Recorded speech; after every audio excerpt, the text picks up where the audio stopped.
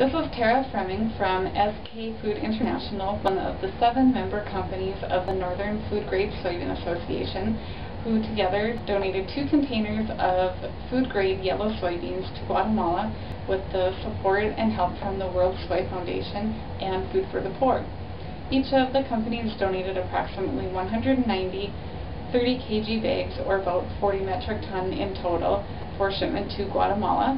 This is a really important donation for Northern Food Grade Soybean Association, and we wanted to initiate a donation event again this year after our positive feedback and success of our first donation back in 2007.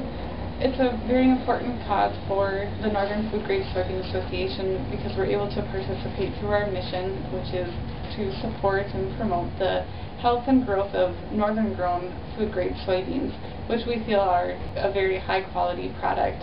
We believe because of the high protein in soybeans, it is an excellent fit for this type of donation and use in Guatemala. And not only with the high protein content, it's a complete source of protein, and also with the SoyCow technology, an efficient source as well.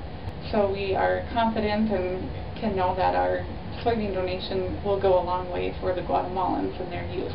And we look forward to partnering with the World Soy Foundation and Food for the Poor again in the future to hopefully make another donation.